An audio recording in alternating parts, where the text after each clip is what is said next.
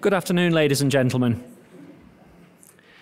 Thank you for joining us today. My name is Simon Frood and I'm the Director General of National Archives of Australia.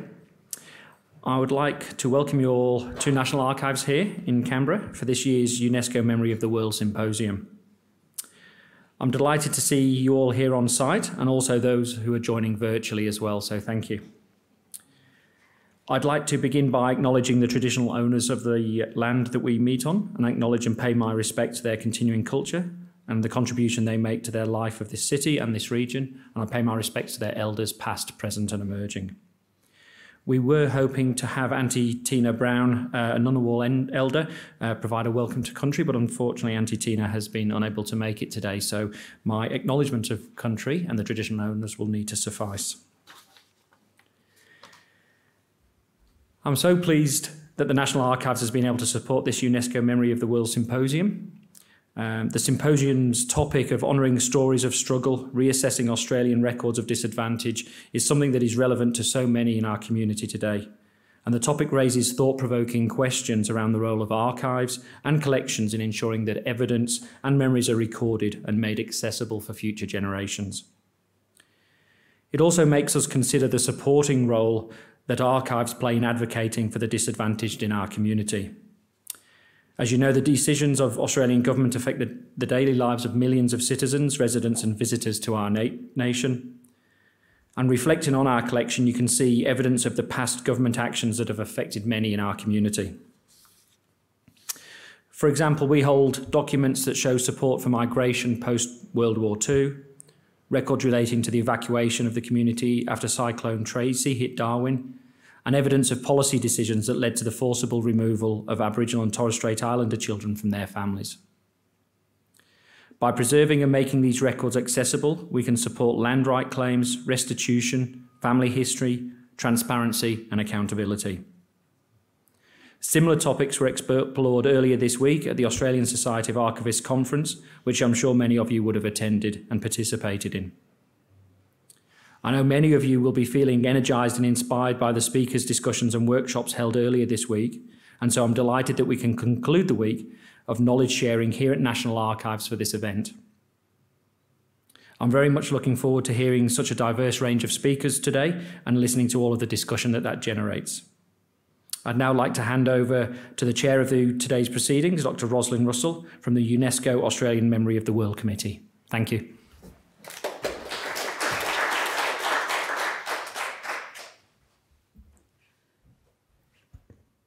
Thank you, Director General, for your welcoming remarks. And first of all, I'd very much like to thank the National Archives of Australia and the Australian Society of Archivists for their generous support for this program and ongoing as they have supported as in the past. This year's Documenting Australian Society event forms part of the worldwide activities to celebrate the 30th anniversary of the UNESCO Memory of the World program. The theme of this program is enlisting documentary heritage to promote inclusive, just and peaceful societies. And the theme responds to the United Nations 2030 Agenda for Sustainable Development, particularly its Sustainable Development Goal 16, which seeks to promote peaceful and inclusive societies for sustainable development, provide access to justice for all, and build effective, accountable and inclusive institutions at all levels. And they go down to the next level, which is targets. Target 1610 is to ensure public access to information and protect fundamental freedoms in accordance with national legislation and international agreements. So our symposium today thus aligns very strongly with the theme of the 30th anniversary of the Memory of the World program, of which, of course, it is a part. So today we'll be considering the following questions in two sessions. Session 1 will consider what evidence of disadvantage should be preserved, and Session 2 asks what evidence is being preserved. In this first session, we'll look at the following questions. Is the lived experience of Australians who experience disadvantage adequately recorded in our national, state and community collections? What evidence and memories of these Australians should be recorded? And what say should Australians, when it is preserved for the benefit of future and current generations, how should access to these resources be managed? And what say should Australians who experience disadvantage have over the information that is created and preserved about them and how it is accessed? So our 4 speakers will address these questions over the next hour or so. For those people online, you can start asking questions of our speakers at any time, but you need to go to the right-hand side of your screen and access the Q&A button where you can enter your question, and we'll be dealing with the questions at the close of the session. So I'd like to hand over now to our first speaker, who I believe is online. That is Frank Golding, who's Honorary Research Fellow at Federation University Australia, where he has completed a PhD entitled Care Levers, Recovering Voice and Agency Through Counter-Narrative. He is a life member of CLAN, the National Care Lever Advocacy Body, and Frank is a social historian who has written more than half a dozen books and published numerous articles and book chapters. We very much look forward to Frank's contribution on our topic today. Thank you so much.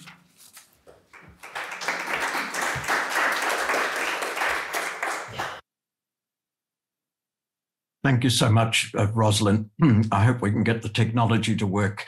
And hello also to the audience members. I can't see you, but I'm sure you're all there and expecting a cracker of a program today.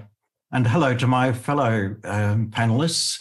I must say I'm looking forward to hearing what you have to say, rather more than listening to myself. So I have a power presentation which I hope will work. I need to share the screen, don't I? Okay.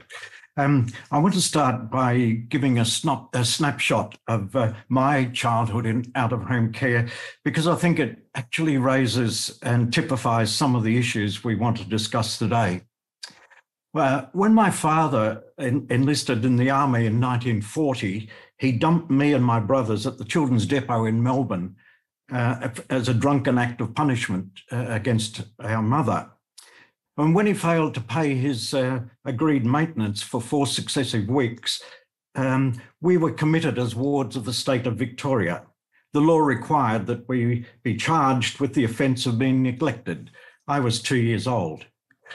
My 2 brothers and I then bounced around among 3 foster mothers, back to the Royal Park Depot and the Andrew Kerr Memorial Home in Mornington, and finally a long stay in the Ballarat Orphanage. Our parents had a volatile relationship, but when they finally settled down, and they did certainly when our father gave up the grog and the war was finished, they begged the department for the return of their boys, but that was refused time and time again until we were old enough to go to work. This is a typical story of fragmented families. Thousands of parents seeking the return of their institutionalised children were refused on the grounds that they were not suitable or adequate parents. And countless children were separated from their brothers and sisters in the out-of-home care system. Many of them never saw their parents again. I was lucky to be with my 2 older brothers for most of my time in care, but I was deeply distressed by the bewildering separation from my parents, which no one ever explained to me. Not once in all those years, from the age of 2 to 15, did any social worker or carer ever sit me down and explain to me why I was in an orphanage when I had perfectly good parents and who told us they were trying to get us out of there. And I lived with that perplexity for decades. Mine is just one of countless stories of an Australian childhood. Some 500,000 children were in care in Australia in that period, 1930 to 1980.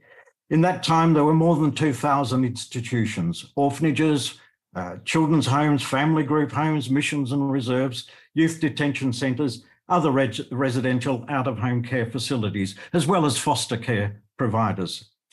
I want to stress that this is not just an historical issue. While the era of large institutions is over, there are record numbers of children in care in contemporary Australia. Some 46,000 children will not sleep in their family home tonight, and disgracefully, a hugely disproportionate number of these are Aboriginal and Torres Strait Islander children. And while we talk glibly about lived experience as if it's all in the past, thousands of children left the care system carrying great damage, which they're living with still.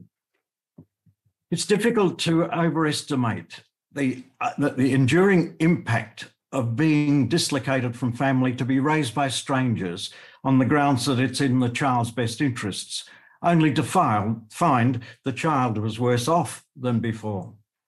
The 2004 Senate inquiry accurately reported, and quote, the litany of emotional, physical and sexual abuse, often criminal, assault, neglect, humiliation and deprivation of food, education and healthcare, end of quote. The scars of that ultimate betrayal don't heal easily. And I said, many children who were dislocated from their families never knew why they were not living with them. So many children had to live with that perplexity as children. For decades, well into their mature adulthood, they hungered to understand what happened to them and why it happened in the way that it did. So as adults, care leavers have learnt that records were made about them. We didn't know that, in fact, until quite late in life, and that under FOI legislation, we have entitlements to access them. Care leavers who know about the legislation, and not all do, approach agencies that hold these records expecting to find the answers to the many questions they have made through their journey of self-discovery, many to authenticate their childhood memories, to reunite with fragmented families, if that's still possible. Some care leavers also look to the records trying to find justice in the form of prosecution of offenders, civil litigation against institutions and other forms of redress. It's an understatement to say that gaining access to records has not been easy for care leavers. Many homes have long since closed. Some organisations that ran them are no longer in existence. Children were shunted around multiple institutions and foster homes, and records did not track them. Many care leavers are heartbroken to learn that their files can't be found. Some have been lost or destroyed, deliberately or otherwise. Some children have been wards of the state and others were not, and it makes a difference to what was recorded and archived. Some non-government organisations still don't feel that FOI legislations apply to the records they hold. Many care leavers also disillusioned by finding incorrect dates, misspelt names, large gaps in their life story when nothing was recorded, and shallowness. Some expect to see basic information like family medical history, school reports, or a birth certificate, but are profoundly disappointed that such information was never recorded in many cases. One care leaver told the Senate inquiry, I get 2 sheets of paper with about 9 or 12 lines in it. I look at these 2 sheets and I'm devastated. 18 years of my life on 2 pages of paper. Others have found their files run to hundreds of pages, but struggled to make sense of them. Redactions in files cause a great deal of distress. Names and identifying details of other people mentioned in care leavers' files were and still are censored, even when the third party is a close relative. Information about my parents and brothers, for example, was censored even when it was critical to understanding my situation. Rare photographs, highly valued by care leavers, have been released with faces blurred or heads cut off in a crude attempt to protect the privacy of third parties, taking no account of the emotional impact this would have on the single person whose face has been allowed to be seen in the photograph. Many care leavers are angry with what they find. Insulting and defamatory comments and hurtful gossip about themselves and their parents. Above all, they're resentful that their personal files are so negative. The child and their parents are problems, always constructed as problems. There's nothing about personal achievements or anything about the way the children grew. These personal stories then don't tell us much about the child's experience of growing up in care. For a start, records were written for other adults, never intended to be read by the adult the child would become. The voice of the child, the voice of the parents were never heard. Nevertheless, I argue that personal case files are important documents that must be preserved, along with the administrative records, correspondence, superintendent's diaries, punishment books, minutes of meetings, and so on. In many cases, they're the only means care leavers have to begin to piece together a lost childhood. The National Find and Connect web resource serves as an important role in identifying where these records are, in most cases, who controls them and who to contact to get access to them. But the records themselves remain scattered in a diverse, disjointed hybrid system. There have been inquiries and commissions at the national level, and most states have also held their own inquiries into aspects of the care system in their jurisdictions. There's a torrent of personal testimony and submissions to these inquiries. I calculate some 5,400 individual survivors have presented to these 4 national inquiries. And this body of evidence serves to make experiences known and generates a collective history that challenges the one-sided and often self-congratulatory histories produced by government departments and agencies. That body of testimonies must be preserved and made more accessible.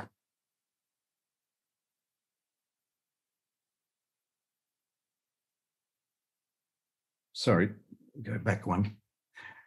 Beyond this bank of formal testimony, care leaver advocates and activists have been generating what amounts to a counter-history of out-of-home care. I mentioned just some components of this emerging body of work. There's oral history and published memoirs and other personal accounts challenging the dominant story found in official accounts of child welfare. In 2010 to 12, with extra Commonwealth funding, the National Library of Australia conducted professional oral interviews with care leavers, including child migrants. That was a one-off project led superbly by Joanna Sassoon, but it's finished. At that time also, the National Library reported that it held about 70 published memoirs written by care leavers. Yet we know there are many, many more than that. Hundreds of care leavers have produced oral history and written memoirs and personal accounts. These burgeoning care leaver narratives are found in diverse places, such as the Clan newsletter and Clan website. Many are self-published and targeted at family members and other care leavers. Others, an increasing number, are aimed at the general public and find commercial publishers. Clan's library has an extensive catalogue, far exceeding that of the National Library. This body of work can be likened to a new form of history from below, personal histories created from memory of direct experience and often residual fragments of family anecdotes. This work must be encouraged, but the question remains about how it might be best preserved. Many care leavers, for example, are not even aware of their legal obligations to deposit copies of their publications in the national and state libraries. So they're not found there. Historians, it's said, and rightly so, sometimes rely too heavily on written documents. Moreover, the written word too often excludes and disenfranchises many care leavers who, through no fault of their own, did not complete basic schooling, though they had the intelligence and the desire to do so. It's not surprising then to find many turning to non-literary creative forms of expression as a way of responding to childhood memories and the ever-present trauma of childhood abuse. For example, as a response to the Royal Commission on Child Sexual Abuse, Clan President Robert House curated a wonderful exhibition at the Ballarat Regional Art Gallery in May to August of 2021. And Clan's been encouraging these creative endeavours for some years and is accumulating a collection at the Australian Orphanage Museum, which I want to tell you about right now. In 2004, the Senate Forgotten Australians report recommended the National Museum of Australia establish an exhibition, preferably permanent, it said, related to the history and experiences of children in institutional care with a capacity to tour the nation.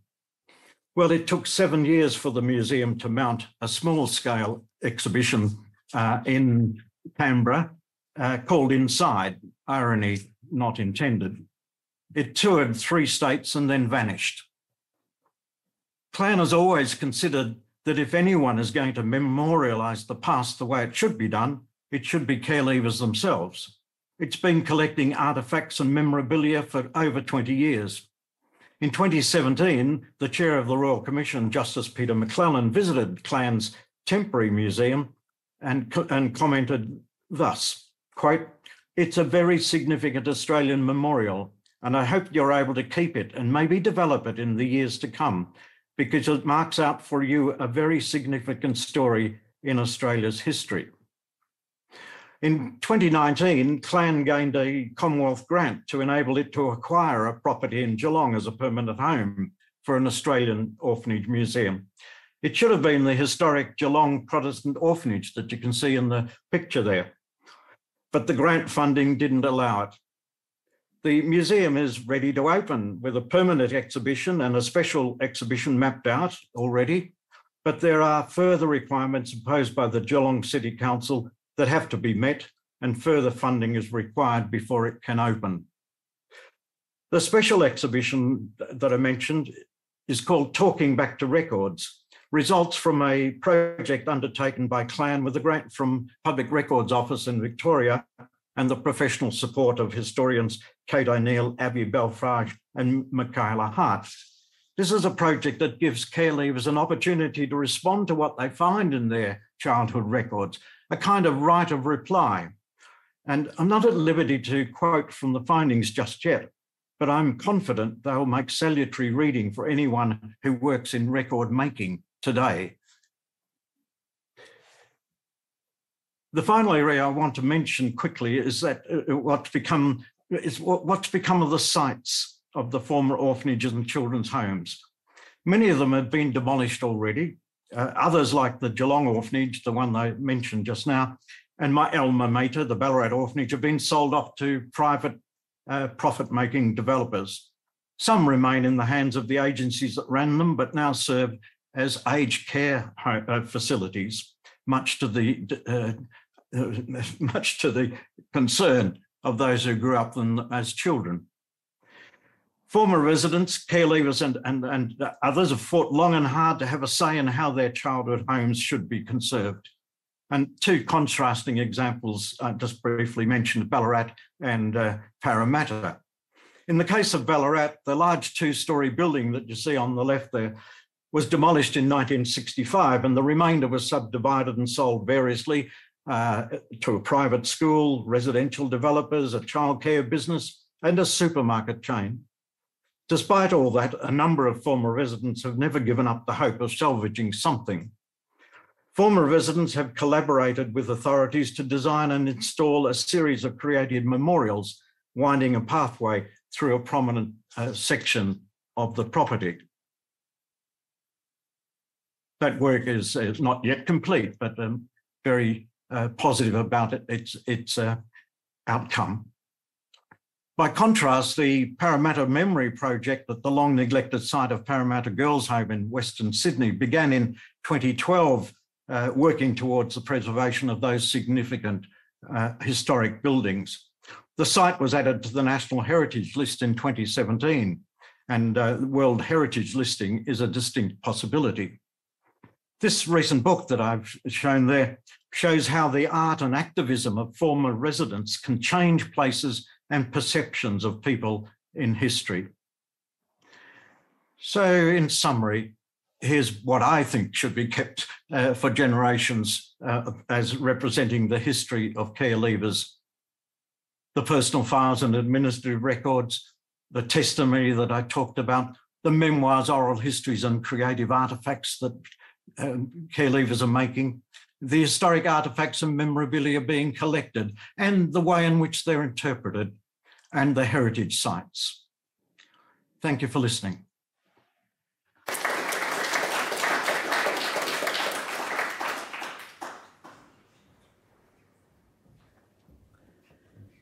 Thank you, Frank, for that incredibly moving and also incredibly comprehensive coverage of the topic we're looking at today.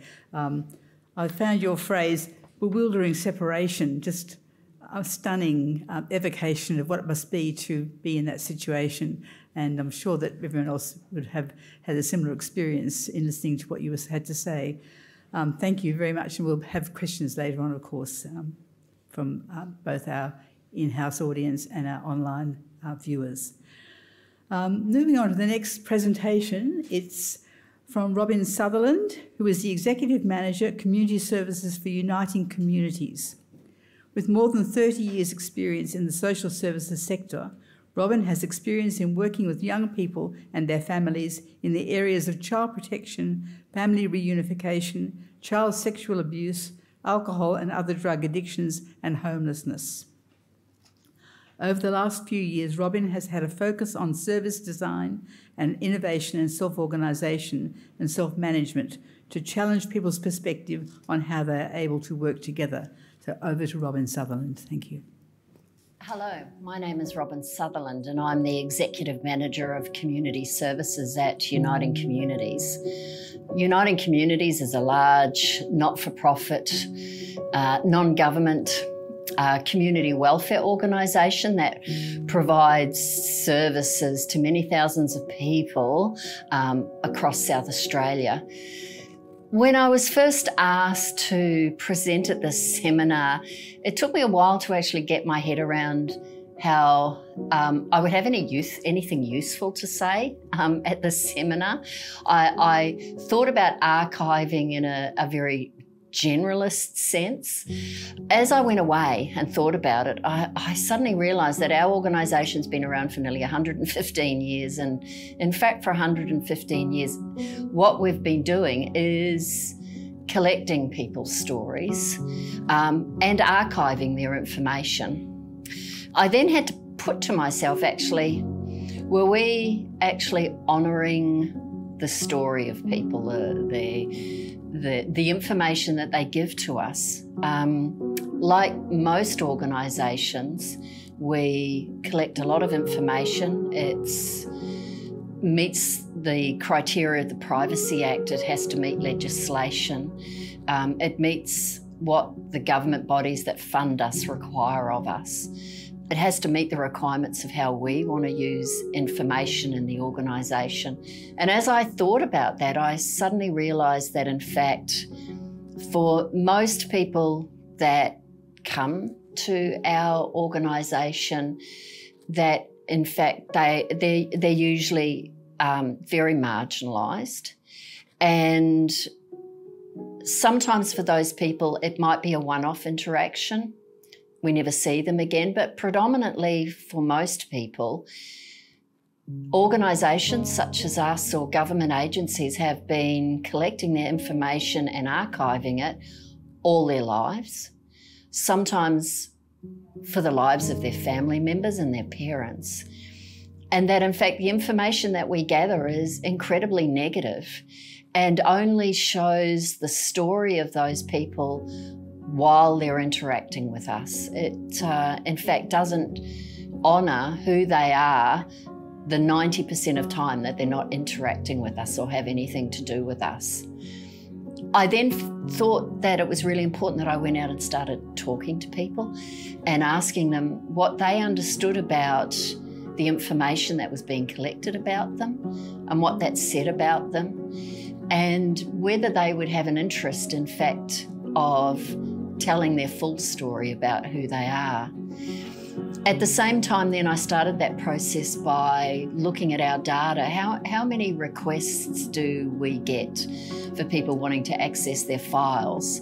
And I looked at a period of time of 12 months. It was through COVID, so it probably was a lot less, but we had 200 requests for files to be accessed and that information to be looked at. And 85% of those requests were coming from government, from child protection, and it was very much looking for information probably to have children removed. Whether that was right or wrong, it was that snippet. Only 13 people actually asked to access their file to just out of interest to find out what was being collected about them. I was quite shocked, and then the more that I then started asking people, did they understand what was being collected about them? Many people didn't. And what they said is because when we were explaining the process that we went through was usually when they were in the heart of crisis. I then talked to staff as well to find out then what is the info, how much do we collect the whole story? And in fact, most of the information that we collect is about trauma, sadness, crisis, hurt. Very little is collected about people when things are going well, because usually when things are going well, they leave us and we stop collecting it. Now, I know the theme of the seminar is about collecting people's stories more than just who we assume people want to collect stories on, that it is about collecting those stories of people who are marginalised. And following that path then, I thought what would be most useful for this seminar is you actually hear from the voices of people who are marginalised. I went to 2 different groups, I went to those 2 groups, which are people that interact with the child protection system and those people that come through our drug and alcohol services, because what I know about them is that they've probably had people collecting information about them all of their lives. And I thought what would be more useful is hearing from them, hearing their stories. And as I spoke to people, and as you will see as this goes on and you hear these stories, people wanted to talk about the moment, what was going on for them now, what had gone on for them while they were interacting with services like ours. And I wanted to try and pull people away from that and talk about, do you want to share your whole story? But I think the thing that we do have to think about is for the many marginalised people, they have had people collecting their stories for a really long time. It has had a negative connotation. They kept talking about it's the negativeness. It's not who I am. So I couldn't pull that away. It was so important for people to talk about what that meant for them. And then once they talked about that process, that there was this real passion for wanting people to know the full story. But we actually never ask people what information do they want us to collect about them. When they go, we don't actually ask them, what else do you want to tell us about yourself? And that's a really interesting question that we need to be really thinking about that in the process of the way that we collect information. And so, in fact, here are a few snippets of the interviews that we've conducted. And I wonder what questions it'll have you asking yourself about how do we collect information, how do we collect the stories, and what do we want to do with them? So no amount of data could tell my story. What you'd have on the paper wouldn't reflect anything of what I've done in my life. The collection of information, I don't feel, tells the whole story of who I am. Sometimes you'll mention something and it gets focused on in the wrong way, or maybe it looks more important on paper than it actually is in my life. I guess unfortunately, a majority of the data that has been collected in regards to myself, it's negative. I really do think it's important for me to share my whole story. My story is about overcoming adversity. I'd like to think there was some nice things said about me, unless it's just from the initial interview. And if it's from the initial interview, I don't even remember doing it because I was in active addiction at that point in time, and I was probably drunk. So, yeah, just depends on when and where they were taking that information, and whether they keep taking notes as you improve during the program, or how it works. I'm not 100% sure. I don't know where my data is. I don't even know completely what is collected. I don't know who wants to use it. I don't know who can use my data. I actually have folders full of education results and accomplishments and achievements in my life that nobody would look at. People have been collecting information for probably the last 10 years. So over the past year, there's been a lot of information collected about me and my family. There's been ClinPsych, DCP, NUPIN, New Roads, Metropolitan Youth Health, legal commissions. I have no idea about the data that's collected on me or who it's shared with, where it goes. I just know I've been asked a lot of questions in the past year. Well, I think people have been collecting data and information about me since the day I was born. Yeah, I guess the minute I came out of the womb, or maybe when I was still in the womb, actually. So all of that is still on record. When I've gone to get help, that's the records that everybody's got that come out and were used against me in a bad way, a really bad way, and used against my children. And my children were split up in different houses all over the place. And well, the current information that they have on me makes me look like, you know, it's just about drug and alcohol and problems with substance and this and that, but I've achieved a lot more than that in my life, and, you know, obviously that's not recorded. Moving on, I mean, I'm a completely different person to what I was 2 years ago, you know. I'm just not that person anymore. And it is hard because it's all that information that's going to be held on me is all based on the negatives and of extreme parts in my life when I was in a terrible place, you know, so they're always going to be over my head. And yeah, it's hard to, I'd really like a nice clean slate now, you know, in some aspects of things, but I'd also like to, like, my stories can be useful as well, you know, but not necessarily as defining who I am now, because I'm not that person anymore. Going over all the information that has been collected about me, some of the times that it's affected me negatively, getting a job, didn't really represent me and who I am properly. The data that was collected, it showed a bad light on me without looking at me as a person and who I am. It was just looking at one event or one time where I might have made a mistake, and that stopped me, or could have stopped me from getting employment. Well, my understanding of the collection of the information that's been collected about me now is different to what it was when it was collected. I didn't understand it until it was used against me in court and in the youth courts. And then when they'd collected all the information from all the services that I'd used over the years and presented to me and presented to the courts, I couldn't believe that that's the picture that was collated of me. That's how I was perceived by the courts. I had lots of files at home and references from employers and really good stuff, but none of that was looked at. The stuff that was looked at was stuff from different services that I'd gone into when I was in a real bad way, needed food for my family or needed housing, or things were going bad, and I'd gone into these different services looking for help, and I had to present myself as in a bad way.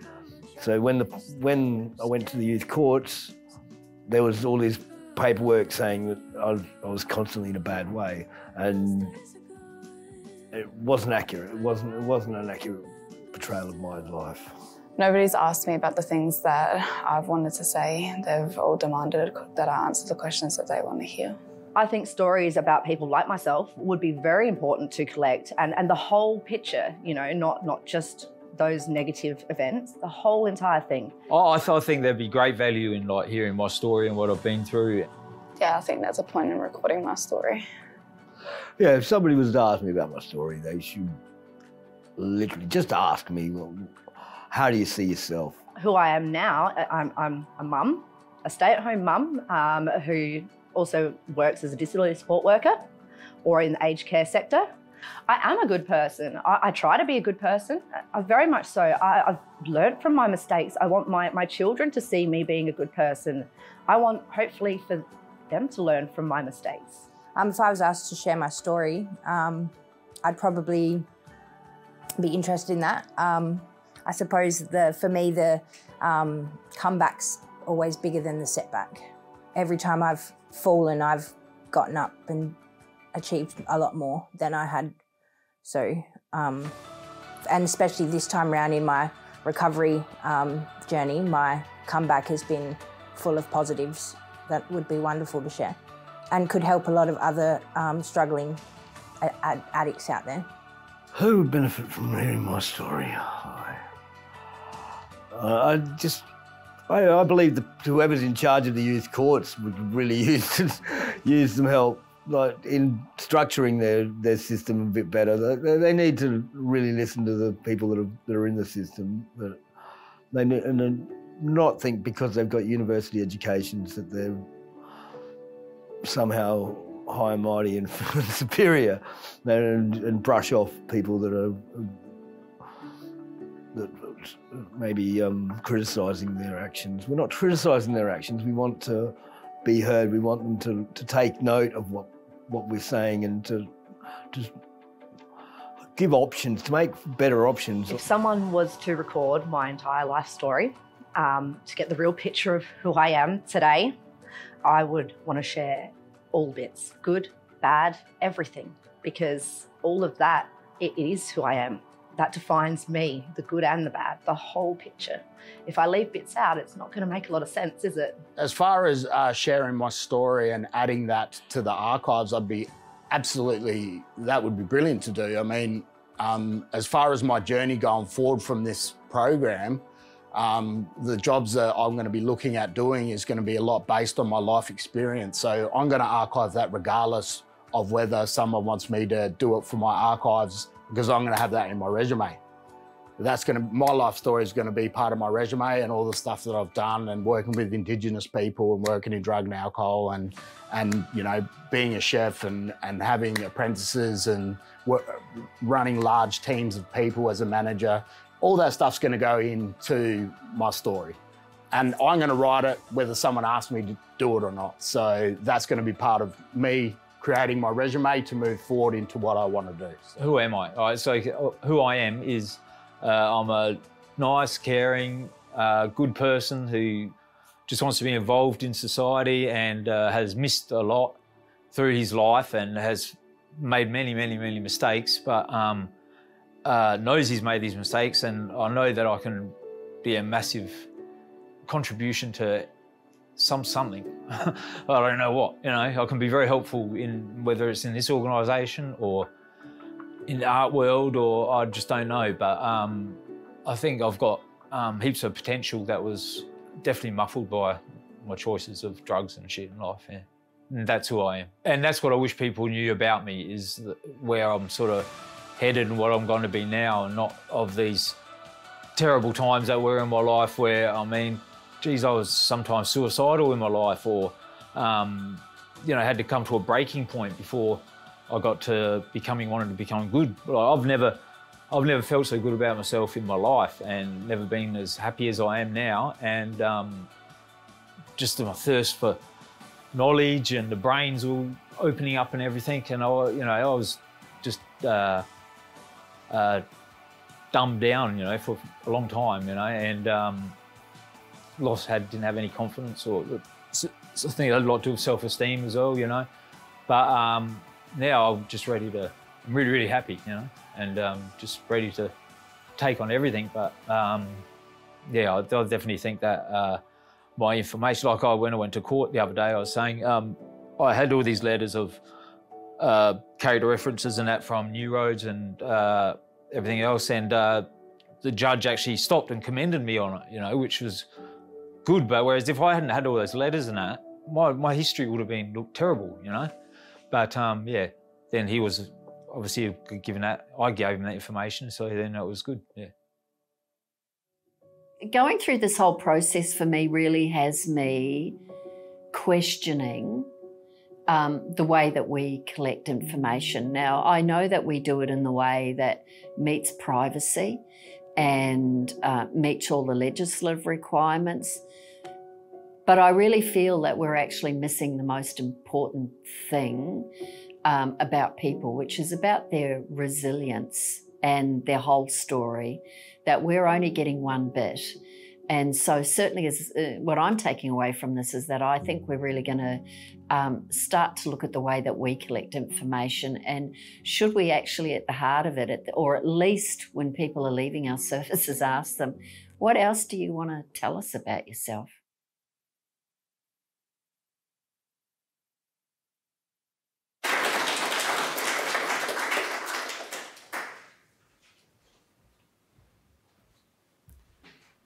Well, that was really something, and I think most people, I'm sure, have been incredibly moved by the power of those people's stories and the fact that they felt so strongly about the negativity projected about them, and their attempts and the attempts of the organisation now to overcome that by proper recording and by properly telling the whole story. We're building up a picture here. Definitely negativity is definitely one of the key words that's coming through, as is the whole story. Our next speaker is Eva Cox, a name very familiar to many of us from many decades ago, and still, of course, very powerful voice. She's a writer, feminist, sociologist, social commentator and activist. She has been an active advocate for creating a more civil society. She was a long-term member of the Women's Electoral Lobby, WELL, and is still pursuing feminist change by putting revaluing social contributions and well-being onto political agendas, as well as recognising the common ground between Australia's First Nations and feminist values of the importance of the social. She was appointed as an Officer AO of the Order of Australia in 1995 for her services to women's welfare and was named Humanist of the Year in 1997 by the Council of Australian Humanist Societies. Over to Eva Cox. Thank you. Hi, after that, I'm not quite sure where what I was going to be talking about fits in. Can you all hear me? Good. I really wrote this thing on the basis of how my childhood and experiences, which are fairly limited and not in the stages that other people are talking about them, led me to be a change agent. And I think that's a very important part of what we're doing. So the notes that I made, which were much more formal, I'm going to skim past to some degree. I'll give you a bit of my background history because I think one of the important things that we need to know is what makes other people pick up the things that we hear. It's lovely having archives, but somebody's got to use them. The people that are in them they'll be used in all sorts of ways, but to some degree, I'm really interested in how do we create a better society than we're living in at the moment, which is pretty grim at the moment. I must say that I'm not exactly pleased about the fact, and I'll talk a bit more about that later, that we seem to have decided we live in an economy, not a society, and that we're all busy counting self-interest rather than the social. And I mean, a lot of this stuff is social. And I think we need to get back to the idea that the social is important, that the relationships are important, the values are important, all those things that we can't monetize, that don't get counted in GDP and therefore get ignored, unfortunately, by political parties who think that the economy is the only thing that counts. And that's a very limited view. I'll make my statement here quite clearly of human nature. I don't think we're self-interested digits. It's been most of our time trying to get an advantage for ourselves. We're far too interdependent. We're babies for far too long. We're small children that need care. And you go back through our history. And if you look at the histories of way back yonder, and particularly if we've got the brains to look at the histories of the first people in Australia who have managed through thousands of years to create societies built on the social networks, the beliefs, the sense of who the other people are, and the interdependence of people and stories and various other things, we would probably have a very different view of what the future was than the one we seem to be dealing with at the moment. So I'll give you a bit of my background, and that gives you a sense of how I ended up being the curious stirrer that I am. I'm, by the way, not a member of WELL anymore. Haven't been for a long time because they thought I was being far too pushy. So I'm one of these people that gets into trouble for trying to make changes, quite often because I think they're important. And why and how? All right, I'll give you two items from my early childhood memories. I mean, the thing is, at the age of 12, 13 months, I think, I was born in Vienna shortly before Hitler marched in. And since my parents were Jewish, that was obviously a bad thing to do. And my father got out via the underground fairly quickly and went to Palestine, as it was then, joined the British Army. And my mother fled with me and practically nothing else apart from a couple of, I think, gold chains and my nappies to England when I was 13 months old. And so we arrived as refugees at a time that was before the start of the war. And we were sent to Cromer, a village at the side there. My mother had been a medical student in her final year, but she didn't actually she wasn't able to go anywhere to finish her thing because she'd had a baby, and having a baby while being a medical student was not the thing to do in 1938. So she was in England working in fairly low-level jobs and varying things, and I was there. And we went to Cromer initially, a sort of nice place and things. But then when the war broke out, they decided all the potential refugees could be Nazi spies, and we might signal the submarine. So they sent us all inland, and I got put into alternate care after I developed scarlet fever or something of that sort, and was returned to my mother when I was 3. So I had a fairly early experience of standing on my own. And one of the things that I think is very significant about this was the fact that my mother was desperately trying to read me English literature to get me to sort of be more acceptable around the English areas. And I was did Kipling's Just So stories. And I developed a very strong attachment to the idea of the cat that walked by itself. And I think that stuck with me because I thought, you know, I was going to be the cat that walked by itself. I was going to be subject to no one. And that was at a very early age.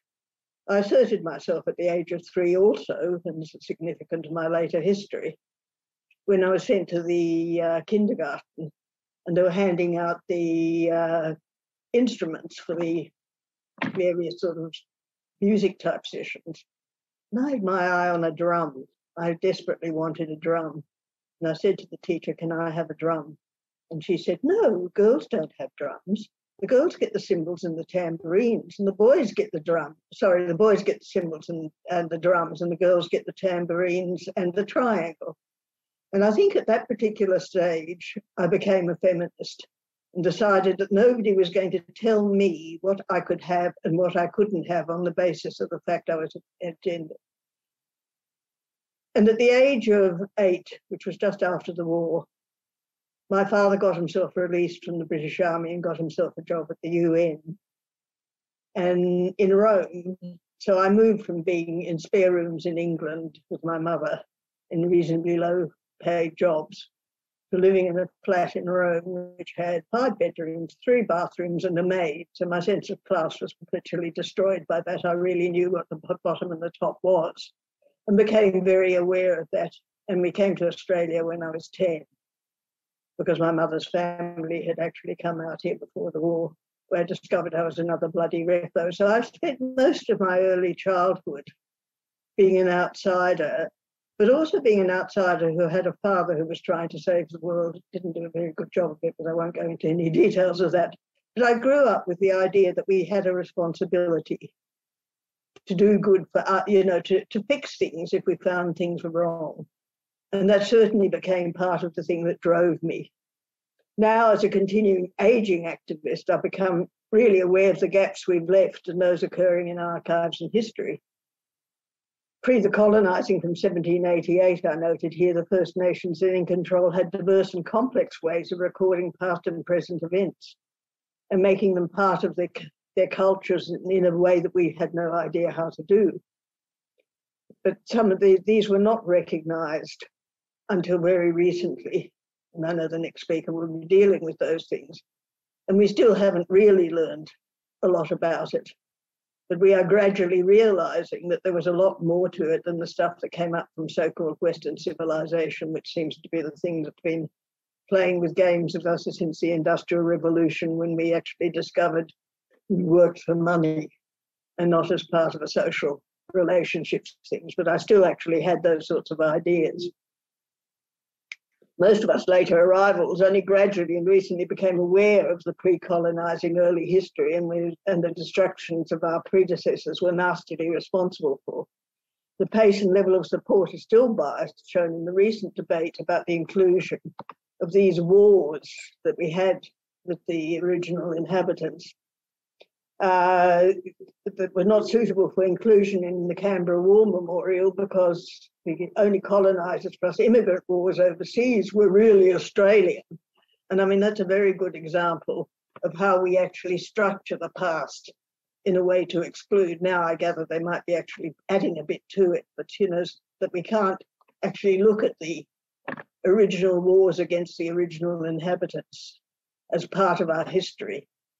is a very sad thing, that we need to make sure that the archives do actually cover not only what happened, but how it didn't happen for such a long time, because that becomes really important.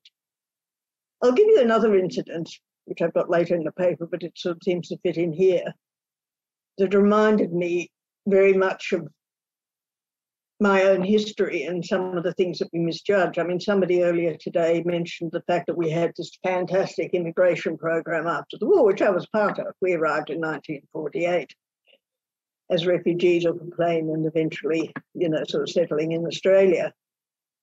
So I thought some years ago, only a few years ago, somebody was organising public letter writing things where we got up on stage and read letters to people as had died, thanking them for things they'd done or looking at some things in the past as a way of creating some sense of past things. And I thought, I'll have a look at the post-war immigration program. And I looked up Arthur Cornwall, who was the minister of the time, to find out what they had done about letting in displaced Jews and things like that. And I was horrified to find out in one article, and I don't think it's the sort of thing that gets publicised when we talk about the glories of the post-war immigration program, because I'd never heard of it before and haven't heard of it since. But I did make a point when I wrote the letter, as I read out, that they only allowed 8,000 Jews per year in, because we were not going to be assimilated in the same way as other refugees, because we were not Christians, presumably. And I thought, this is an example of the anti-Semitism that we've been fighting. All right, they were prepared to let some of us in, but making the assumption that we weren't going to fit in gave me a very different view of what that post-war immigration thing did. I can remember also, because I'd lived in Italy for a while and I was aware of it, when they brought out a whole lot of Italian young men, there was a huge backlash against them because it was assumed that they were going to go around raping Australian women. So they promptly brought out some Italian women so that they could all get married and not do that. So that was also part of the immigration problem. So it raises for me an interesting question about what is actually recorded in immigration records.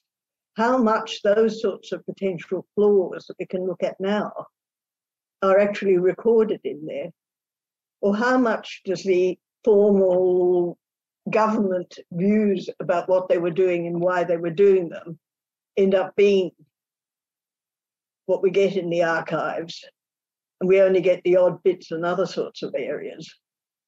And I think that's a really important part, because actually valorising something like an immigration program, because it was so generous when it did something like that, which made me feel distinctly uncomfortable, is something that we do have to think about with the archives, and think about different things that do get overlooked by the archives, because the stuff we've had so far about people talking about their individual experiences are absolutely essential for the archives. But we also have to look at whether or not the reports that are made by the government, by the policymakers, and by, to some degree, historians who actually want to stick within the framework, because that way they'll get more grants or whatever it is and be seen as being more Australianly oriented. And it sort of just reminded me also of another small incident that I remember clearly, which is when I was a student and just finishing off my sociology course. It was the early days of the Whitlam government. They were putting out amounts of money for particular groups to employ people, because there was a lot of unemployment at that stage. And I got a phone call from Sarah Dowse, who was then working for Whitlam, saying, could I think of a set of jobs that we could have that would employ migrant women, because nobody was doing that and we were bringing in a lot of them.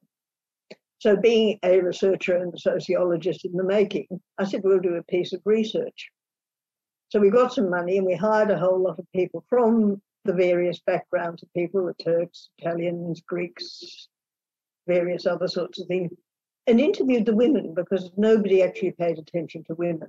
Don't forget, I'd become a feminist and become involved at that stage in Well and various other things. I said, let's go and interview some migrant women by migrant women, and we did.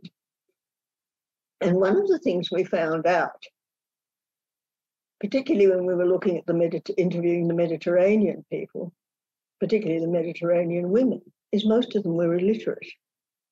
Nobody knew that. And in fact, when we went to talk to the person in the Department of Immigration to say, do you realise that large numbers of the Italian women you're bringing out here are illiterate and the courses you are running in the English language depend on literacy? He said to me, they're not illiterate. We have evidence. I said, what's that? They signed their papers, immigration papers. And I said, well, that's a bit ridiculous. They obviously could be shown how to write their own signature, but they can't read things, and so they don't go to the courses. So we have a large number of women who have no capacity to become part of a more Australian society, which was part of the whole reason, because they don't get out of the house, they don't talk to people, they can't read and write, and they're not going to courses. I think we managed at that particular stage to get some change because we kept hassling them. But I really wondered how we'd managed to get an immigration course at an immigration style. This was 1973, 74, I think, around those things, where we were importing large numbers of migrant women who'd left school after, I learned, I think it was the Greek word for tessera, because a lot of the Greeks had left school in 4th grade. A, they had a different writing thing, so they couldn't read our stuff. And B, leaving school at that age meant they were highly unlikely to be literate. And so they were missing out. But they did. And I really do wonder, and haven't actually checked this out, I probably should have before I put it into the speech, whether or not that is anywhere in the archives. Has anybody mentioned that we made this great mistake? And probably hundreds, if not thousands, of women came here who did not learn English because they were illiterate and nobody knew they were.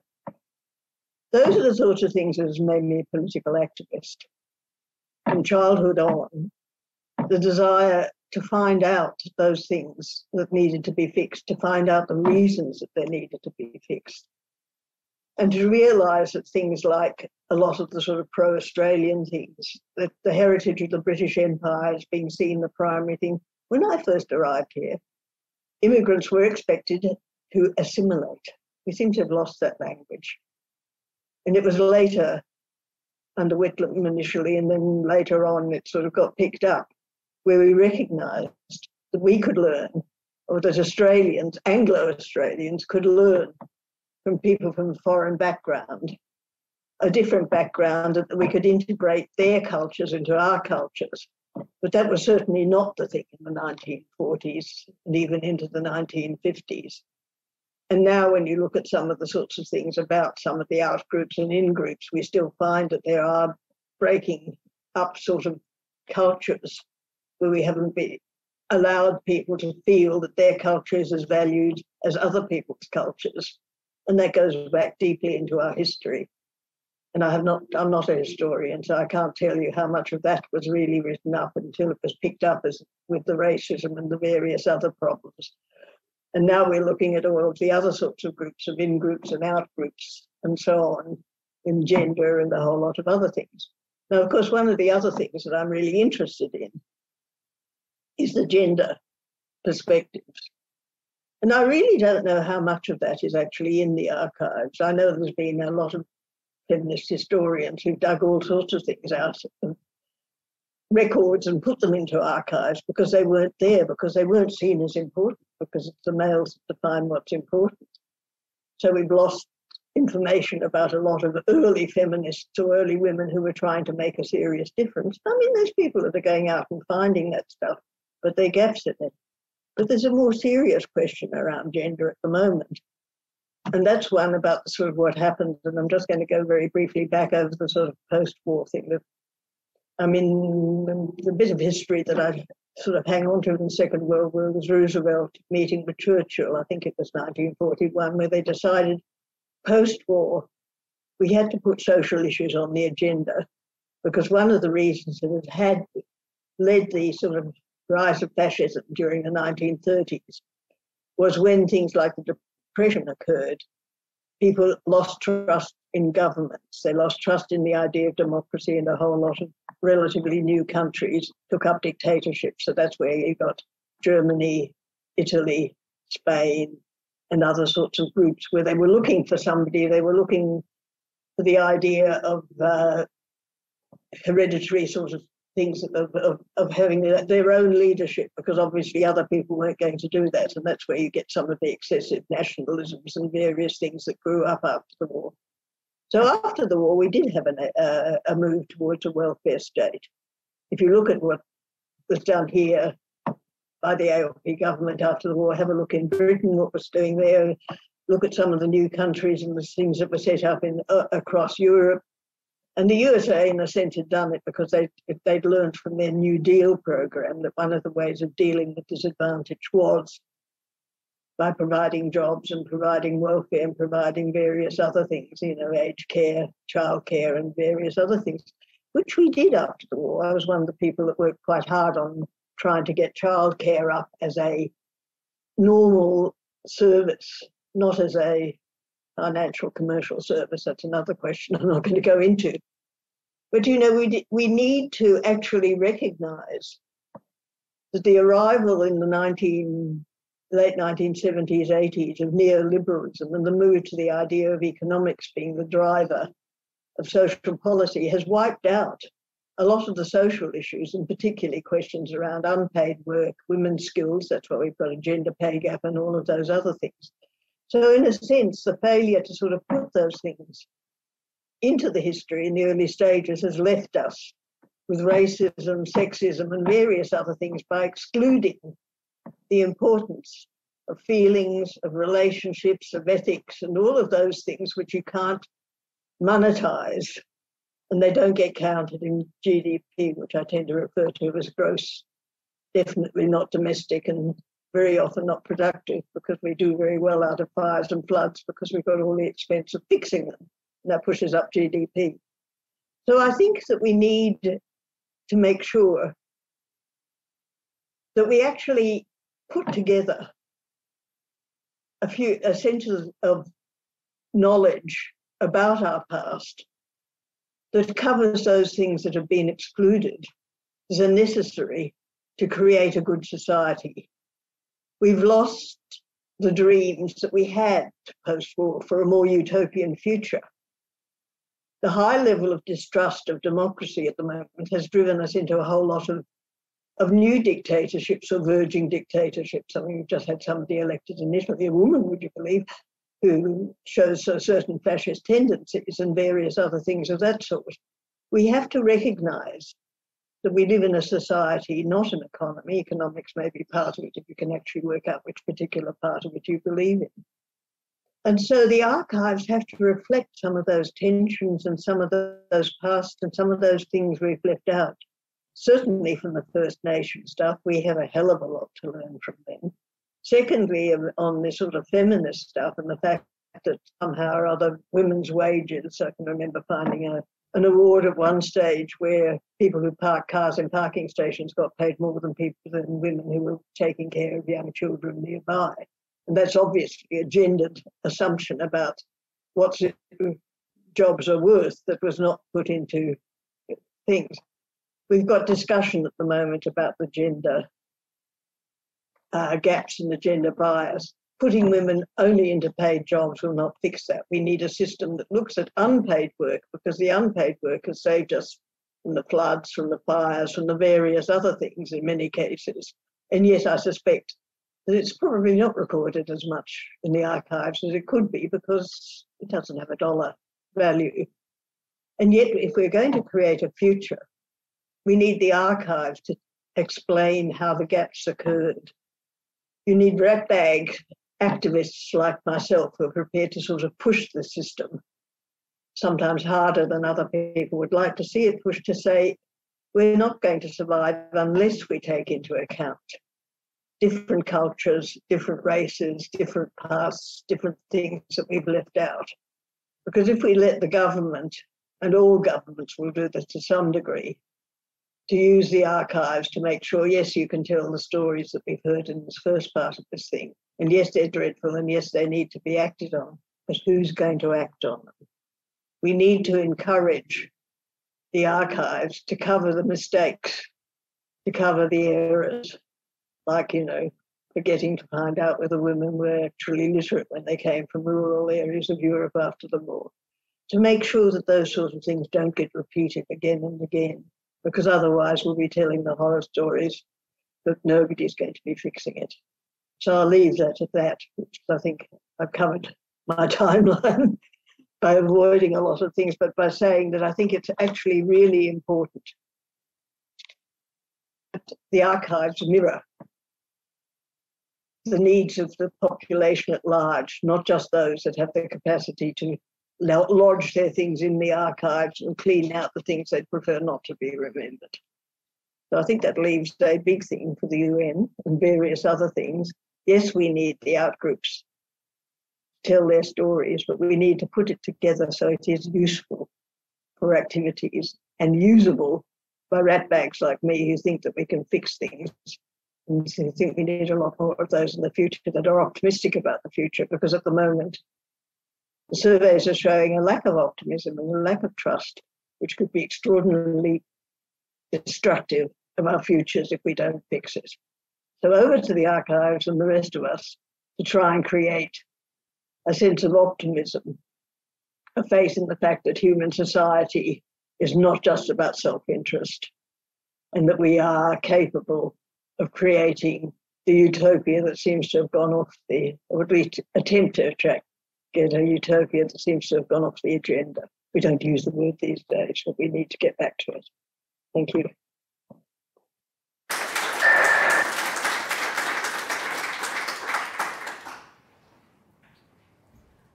Well, thank you, Eva Cox, for your rallying call for addressing the silences that are still in the archives, even if minimal information is recorded, such as the signatures of illiterate women. That was a very resonant story for me, I must say.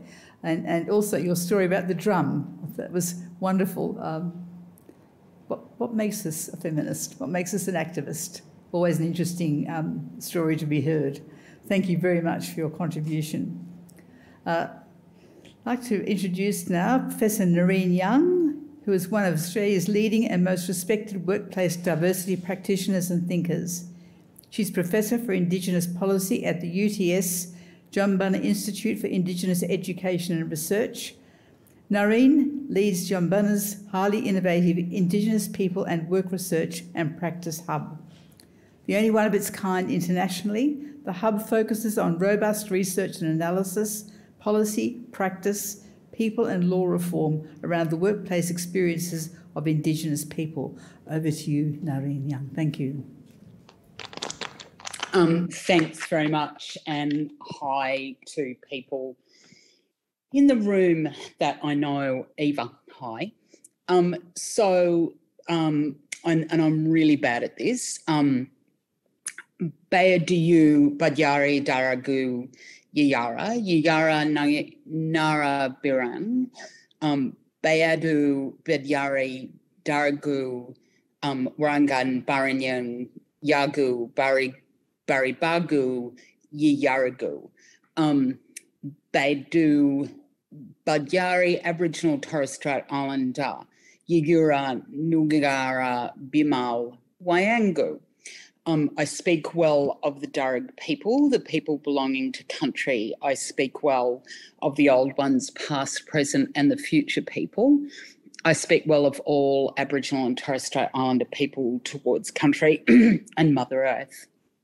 I'm a descendant of Eastern or Coastal Darug, or what some people have termed Eora, Aboriginal people through the Fowler family, with my great-grandmother having been born in Redfern and resettled in the Sydney area and specifically Newtown, where our family has continued to reside. Like others, and very, very topically, we are observing the work of First Nations historians around unsettled questions of history in the Sydney Basin. We have always said that we are descendants of the Eora, but are now coming to understand that that name and term may not be correct. Like many families, as has been impacted by past government policies, resulting in our lack of knowledge about exactly who we are, who I think people like you will understand. It is what it is, and we believe that we should be transparent about this. I also acknowledge the people and elders, past and present, of all the countries we're working on today, and in the times we are in. I acknowledge all Aboriginal and Torres Strait Islander people here today and their descendants, their custodianship and management of this land for so long, for us all to share in the bounty of, acknowledge that sovereignty has never been ceded, and the deep grief, trauma and suffering of the last 230 years, and resilience and survival as illustrated by what I'm here to discuss today. Many, many thanks to my excellent, lovely and fabulous colleague, Dr. Kirsten Thorpe, who has shown all of us at Jumbunna, I think, the power of what she does and the deep need for Indigenous people to control our own historical and contemporary narratives, and for asking me here today. I will show you that the narrative of Indigenous people and participating in the economy is, in this modern Australia, is in deep need of truth-telling. Given current discussion around the possibility of a national truth-telling about the past, I'm really struck by the topic today and its current relevance, and learnt so much off all of you speakers today. Who has the capacity to own the truth, the different perceptions of truth, and how that impacts on everyday ordinary lives, and how it so deeply impacts on the area I specialise in, the employment participation of Indigenous people in this economy. Hopefully, truth-telling that may or may not happen will not be limited to the bits that non-Indigenous Australia views as the important bits, the massacres, the stealing of children, the overt racism. Hopefully it will go to the grinding, everyday racism that has made Indigenous people and cultures what we currently are. I'm very reluctant to call what I do Indigenous employment, as the phrase itself speaks to erasure of truth and the development of accepted behavioural norms on the terms of ownership of the narrative. Indigenous employment, it always seems to me, speaks of the deficit model of perceived Indigenous existence in the modern Australia. It says that Indigenous employment is unusual, that it's something that needs to be facilitated for Indigenous people, even enforced. It says that it's not the norm. I come from what is termed in this session disadvantage, or we transparent, honest and say poverty on most sides of my family, and from people who aren't Anglo but are white. Most of their histories don't really rate a mention, except that on one side we've been the fortunate beneficiaries of the development of labour and working class history as a discipline in the 60s and 70s. And my grandfather, Dutchy Young, who are now recognised as having probably been one of the first CALD trade union officials, which of course now in diversity practice terms we aspire to, having been a high profile trade union official in Sydney. We have reasonable records of that side of our family because of this uninvited high profile, because he was a CALD progressive trade unionist, and because they were white. On my dad's side, my great-grandfather Knut Ljunggren was a seafarer from Kalmar in the Midlands of Sweden who jumped ship around the turn of last century. And Eva so interested in the immigration records issues, and in your revelation about, I suppose, quotas on the number of Jewish people allowed to come in, how incredibly typical and how just nauseating in the context. But anywho, this, of course, was not uncommon for seafarers the planet over, but over the last 20 years or so, we, his descendants, have taken great delight in saying we're illegal. He didn't go very far after he got here and lived and worked with his family in Susanna Place in the Rocks, where he and my great-grandmother operated a corner store. He also worked as a coal lumper on the waterfront and took part in the 1917 general strike, as did my other great-grandfather, Peter McLaren, who sailed from Glasgow and also lived in the Rocks, and indeed Susanna Place, with his family, including his daughters, one of whom was my grandmother Jessie. I understand that both of them subsequently found it hard to get work after that strike, as they were notorious strikers and eked out a living in other ways. This is where we get lucky in the Youngs, though. In the 80s, there was a working class Labor movement activist who was Deputy Premier of New South Wales and insisted that the Sydney Living Museums acquire a row of 3 terrace houses in the rocks that were intact and restore them to become a living memory of the way that working class and, of course, diverse, which Millers Point and the Rocks was given its proximity to the waterfront, communities lived in Sydney at that time. Susanna Place is now a museum and was restored pursuant to my grandparents' and other people's oral history records. Anyone can now look at how those people lived, now go down and have a look and just have to pay a little thing. Of course, tragically, the living, breathing, diverse working class communities or communities of Millers Point and the Rocks was destroyed by Prue Goward as Housing Minister of New South Wales and enacted by Michael Coutts-Trotter as Department Secretary in the name of greed and a view that working class people don't belong in the inner city and especially not the harbour front. My grandparents always said that the water was in their blood, coming as immigrants from where their families did and growing up on that magnificent, welcoming Gadigal harbour. That place is now unrecognisable, and I wonder often what Jack Ferguson might think, and thank him for his incredible foresight in preserving Susanna Place. And note that he actually had control of a part of the narrative at the time. And so it is recorded for posterity that working class diverse Australians lived and worked in the rocks. I note that this doesn't ever seem to include the First Nations, both traditional owners and resettled people who came from other places, anywhere in this narrative, who I know, absolutely know, have always known are there and, of course, have continuing residence and in some cases continuing ownership there. My poor grandparents must have been oral historied like nobody's business, as they also feature in a classic of the working class social realist genre, Weevils in the Flower by Wendy Lowenstein, which is oral history about living through the Depression. And Unions New South Wales did a significant oral history piece with my grandfather. So we're very lucky on the young side of our family. But I note that nowhere in these working class narratives, except as you know, mentioned a bit, side characters, even in the socialist realist novels of the 60s like Bobbin' Up or Down on the Dockside, do we find First Nations people's stories? Did they not identify publicly as First Nations, or did they just not figure? Hang on, something's happening with my screen. Is it still all good? Yep. Certainly the understanding that only Indigenous people can tell Indigenous stories would not have permeated at the time. So it can't be that. I'd like to note Ruby Langton's Don't Take Your Love to Town as depicting Aboriginal life and labour market participation in the Sydney of the 50s and 60s as one of the first to this. And of course, she was a Bundjalung woman.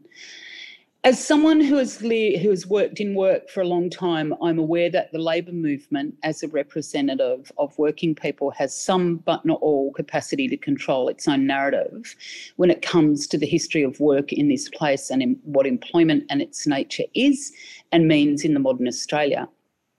Indigenous people do not. And in my view, this is closely connected with truth-telling and the development and application of government policy and legislative frameworks as they now pertain to Indigenous people and work that I have the privilege of working exclusively in. So what is the dominant narrative around First Nations people and workplace participation in the modern Australia? It's Indigenous employment, it's sit-down money, it's bludgeoning blacks, it's welfare, it's blackfellas spend all their dole on grog and smokes, so their money needs to be controlled by a cashless debit card, the brainchild of a mining billionaire who, of course, mines Indigenous land. It's Tony Abbott's Community Development Program, a recommendation of a report into Indigenous employment, conducted by said mining billionaire of all people, whereby Indigenous people living in remote communities had to work for the dole and not be paid wages or superannuation for work performed. An extraordinary occurrence in a country where, for all its faults, the wages and employment system that was established by those people who fled from oppressive regimes in Europe was arguably its best feature. At the behest of said mining millionaire, some people, on the basis of race, were placed outside the wages and employment system that pertained to everybody else. Don't believe me? Read the Forest Review, 2014. It's currently on the National Indigenous Australians Agency website. I should note that I was at a meeting prior to the federal government's Jobs and Skills Summit where Minister Burney, Minister for Indigenous Affairs, announced the abolition of that alleged employment program and its replacement with a properly remunerated Indigenous developed remote jobs scheme, just as had been campaigned for by the Australian Council of Trade Unions First Nations Workers Alliance for a decade. Don't tell me that all political parties are the same. So how did we get here, where flagrant breaches of actual human rights frameworks were facilitated by the suspension of the Racial Discrimination Act that the Northern Territory intervention enabled, that is still suspended, I should add? How are we at a place where every election cycle, and I know it was quite quiet last time, Indigenous employment is an issue. How are we at a place where intervention has to take place at every level of business, industry and government to either employ First Nations people or to set targets for Indigenous people to be employed and promoted? How is this a thing? How is it a thing? The correct answer is, of course, racism, but it seems to me that in reassessing records of disadvantage, the lack of prominent or even at all record of the working lives of First Nations people would be right up there, and the racism of the lack of inaccurate or records of disadvantage at all should be named, especially in the context of what it has created here. The lack of records of disadvantage are a key reason that the dominant narrative has become fact and why Indigenous people are so disadvantaged in employment market terms. The truth that we know in our communities is that Indigenous people have always taken part in the economic life of this place since colonisation, when and where permitted. From the Eastern Darugul fisher people who showed the early colonisers where to fish and therefore eat, and I wish to acknowledge Rowena Welsh-Jarrett for naming that concept, and in a way were the first practitioners of ecotourism, to a judge I heard about recently who doesn't acknowledge his indigeneity, to captains of industry, to being denied the capacity to work on our own land in the early days of squatting and land clearing, to being resettled on missions and being paid in rations or having wages stolen off said own land, to female children being stolen to be trained to work as domestics, again, often on their own land or in the cities, in living memory for wealthy women to eking out a sparse living as fringe dwellers in all of the capital cities, to the factories where word of mouth had it were places that would employ blacks. Every black family on the eastern seaboard has one of these stories. I heard a story, undocumented of course, a few weeks ago that I've never heard before, and Indigenous oral history is a strong and powerful thing, but it doesn't match your expectations of dreaming stories. Indigenous oral history, of course, goes to the last 230 years and to matter-of-fact stories of survival and resilience as fringe dwellers in our own place as well. It so often goes to the hidden, undocumented stories of survival on the margins, in abject disadvantage, as it's termed here, that is Indigenous history since colonisation. I won't be long. The story was from a blackfella whose family went to a suburb of Newcastle early last century from Sydney, in a story that has some parallels and matches with records in my own family. Of course, there's a lot of industry in Newcastle, and mob gravitated there because there were places that it was known through what we term as the Koori grapevine, which non-Aboriginal Australia has no or very little knowledge of, that would employ Aboriginal people. But there were mob who passed as white in public or outside the home very specifically so that they could work or take part in the economic life of the place, despite what the mainstream narrative would have us all, including some of us, believe. They said that they were Māori or South Sea Islander only, as many in fact were, or Spanish or Irish, as my family did. Some applied for the dog tags that meant that they formally relinquished identity so that they could work and not have their children removed. In the interests of secrecy and protection, there's very few records of those people. The oral history I heard last month said that there was self-determined Aboriginal safe houses run by mob in a suburb of Newcastle, and I'm not going to disclose where, to a group of non-Indigenous people out of respect to those mob who were forced into living like this, and their descendants who may not even be aware of their history, as so many people aren't, out of shame and deep oppression, where people could escape to and hide and fashion a new life and work. This happened. It is truth. Only now for white Australian racists to have the temerity to be critical of Indigenous people for re-identifying the same people whose actions and attitudes enforced it in the first place. I was telling a very respected Murray auntie this yarn last week, and she said, "What do people not understand? There was a war here." Sorry, I've lost this. People went into hiding like Jewish people in Nazi-occupied countries, dyeing their hair blonde so they could disappear. So, in the hopefully forthcoming period of truth-telling, will the stories of the lengths Aboriginal people went to work, to not have their children removed, to live freely be told? Will Indigenous people be able to tell all of the stories in a public way that have contributed to where this place finds itself? Or will the dominant narrative that has been created prevail? I acknowledged Kirsten Thorpe earlier. Kirsten took us as Jumbunna staff to the State Archives, which I was pretty traumatised by. I don't know much about epidemiology, but I do know that I had a pretty visceral reaction to the records we saw of domestics being indentured, because they were indentured, no matter what Scott Morrison might have said, as they left Cootamundra Girls' Home and were sent to Mrs X of Haberfield or Mrs Y of Neutral Bay. Imagine what life would have been like for these teenagers, little girls.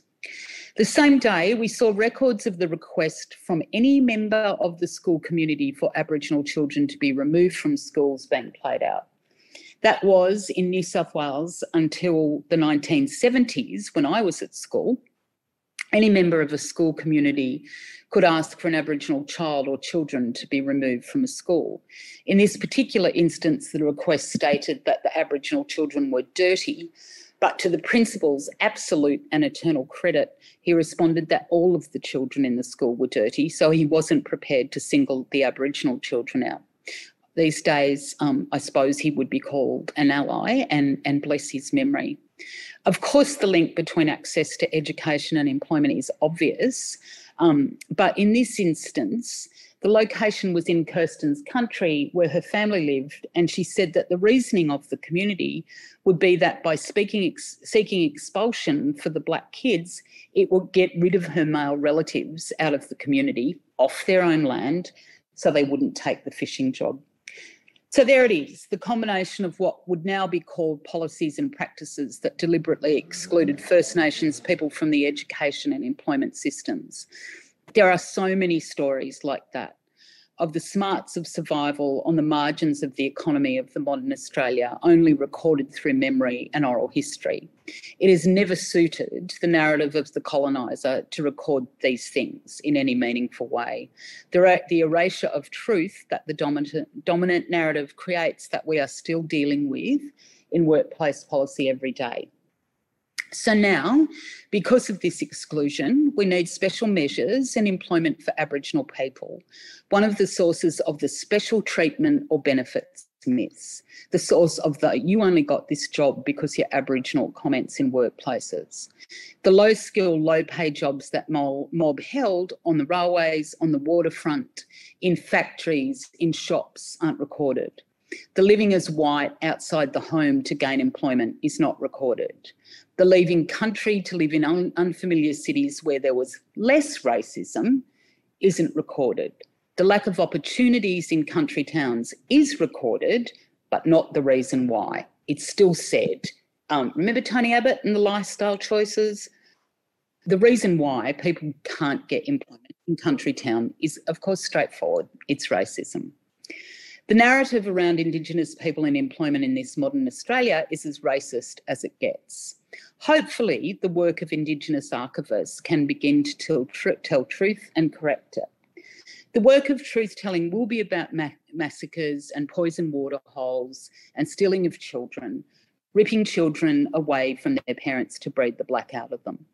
Of a country where Indigenous identity is contested because of the deeply cruel racist policies and way of life that still plays out, and where the myth of bludgeoning blacks has been created to suit the narrative. Where the records of surviving disadvantage simply don't exist because it didn't suit the purpose of electoral cycles. As I've always thought and indeed said, especially to my kids as we pulled in on holiday road trips, when I see as many obvious black faces serving in Kempsey McDonald's as I do white, I know it will have changed. All of us should be supporting the development of Indigenous archives practice and archivists as we move towards genuine truth-telling, from the horrific and tragic to the grinding and everyday. Thanks for having me.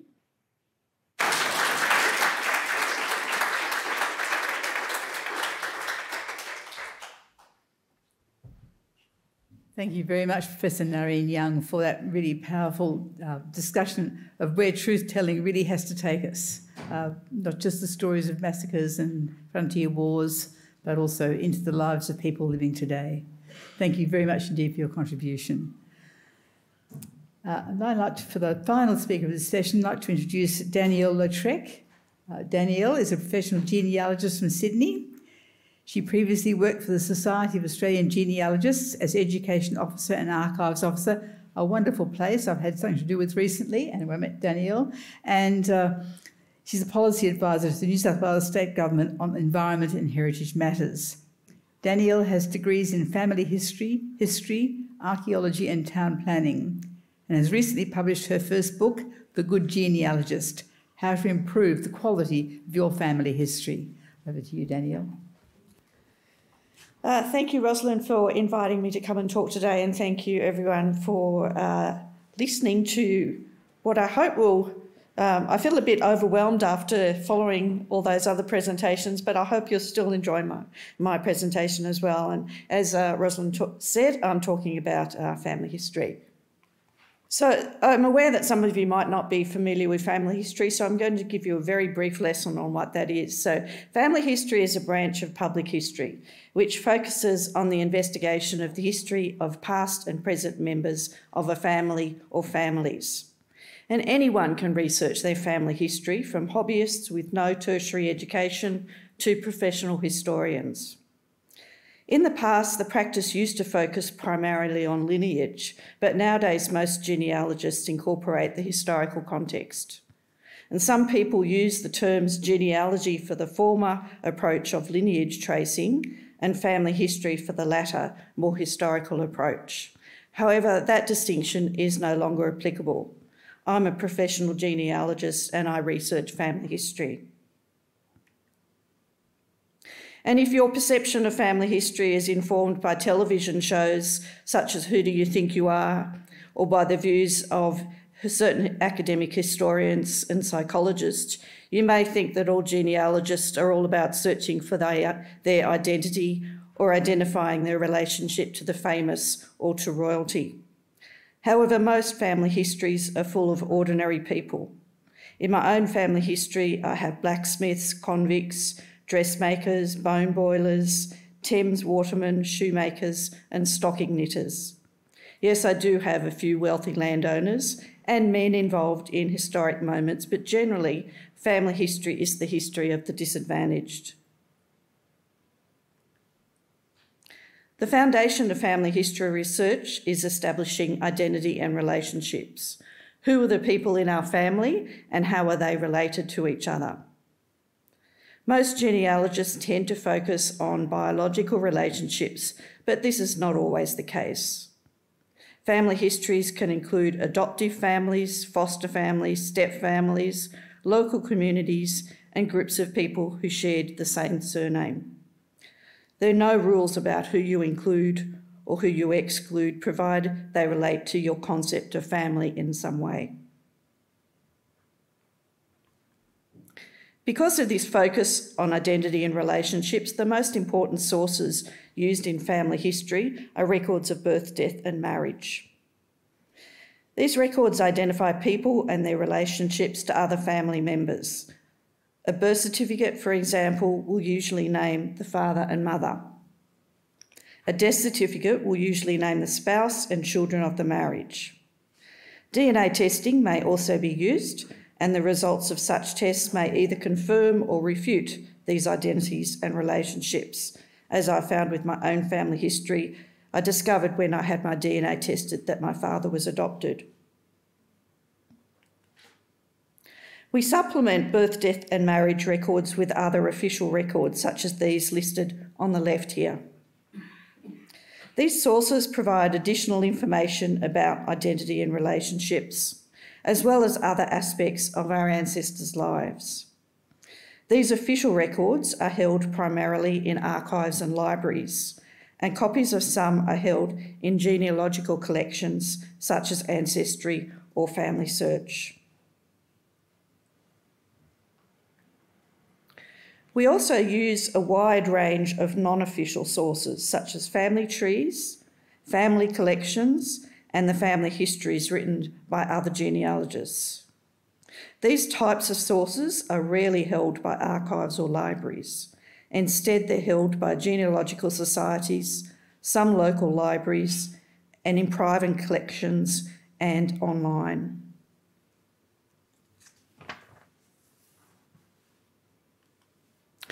I'd like to highlight some of the issues surrounding the preservation of records of the disadvantaged by talking to you about two women.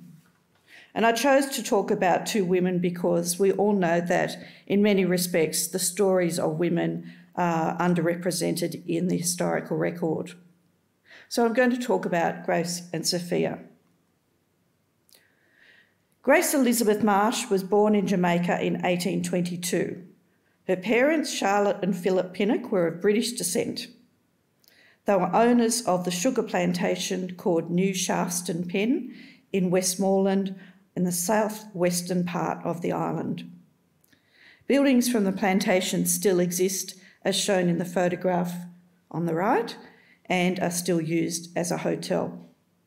And if you know anything about Caribbean history, you'll know that that time period was when slavery was the main employment force for such plantations.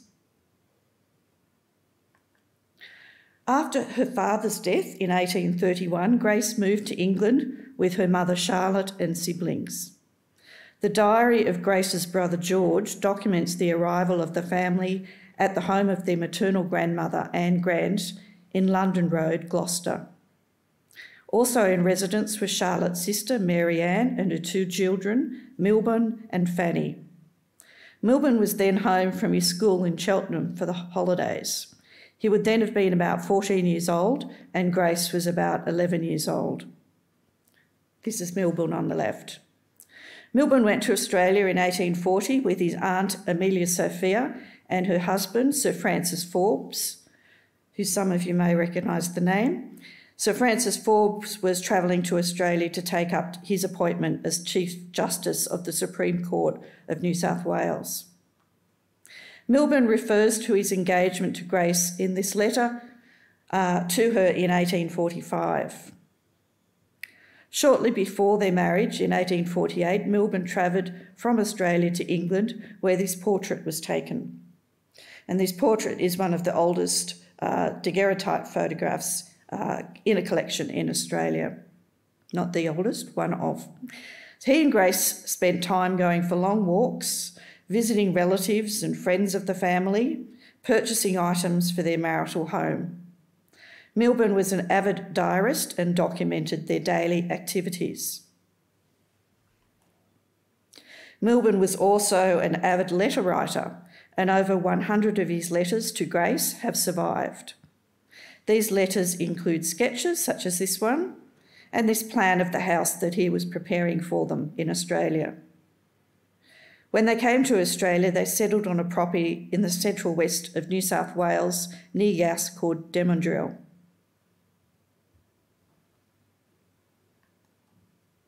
Being a woman of means, the men of her family took it upon themselves to ensure that Grace and her family were protected upon her marriage, and an extensive indenture was prepared and executed.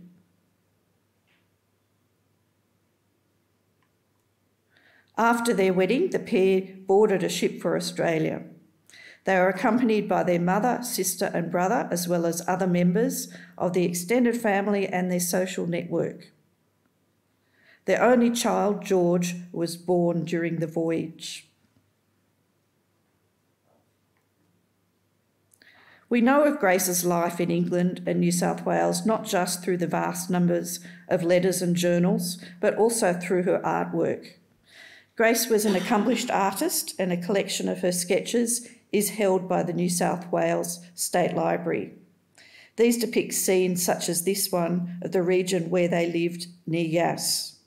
Unfortunately, her work is, however, not catalogued under her own name, but under the name of her husband, as was common at the time when these were added to the collection in the 1930s.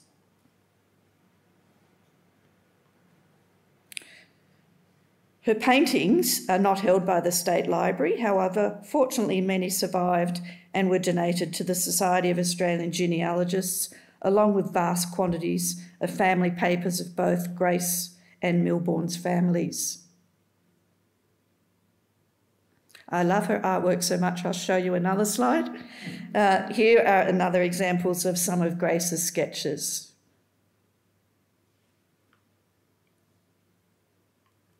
And some of her journals, autograph books, and her book of religious instruction, which was gifted to her by her aunt.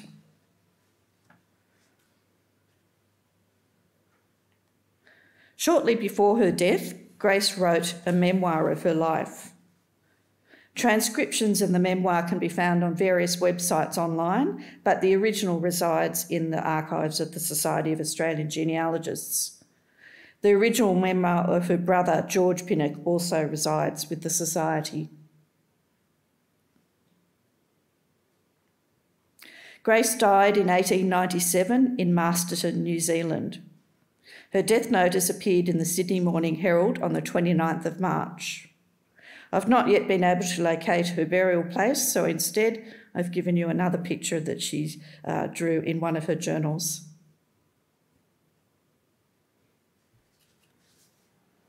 Now, some of you may be thinking we're supposed to be talking about the lives of the disadvantaged. Why are we talking about Grace? Mainly so that I can compare her to the next one, the next case study. So now we're going to talk about the story of Sophia, who led a very different life to Grace. And Sophia was my great-great-grandmother, that is my mother's father's father's mother, as I've shown by the diagram on the left. Sophia used about 6 or 7 names during her lifetime, but she was known at her death as Sophia Jane Squires.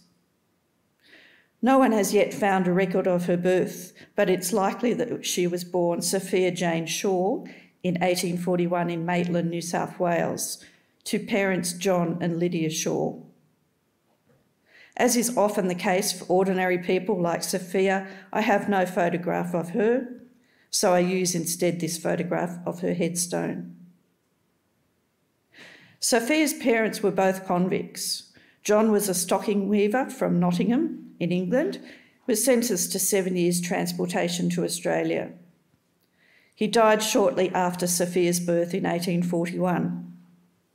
Her mother, Lydia, was a dairymaid from Penzance in Cornwall, who was sentenced to 7-year transportation to Australia for stealing a shirt worth 3 shillings. John and Lydia were married in 1832 and they had 5 children, of which Sophia was the last. After John's death, Lydia married another convict, Robert George Webb. Sophia was married in 1855, aged only 14, to an older man called John Squires. He was a gold miner living near Mudgee in New South Wales. John and Sophia had 2 children. The second died at birth. Sophia ran away from her husband and child in 1857, just 2 years after the marriage, and the surviving child was adopted out and raised by another family and given a different name. And the truth of this story has been supported by DNA matches between descendants of this child and myself.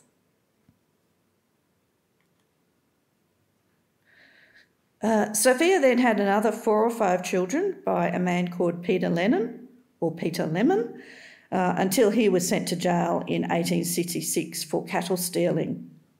And again, DNA matching has filled in some of the blanks in her story, and DNA matching between descendants of the Lemon children and myself confirmed that Sophia was their mother.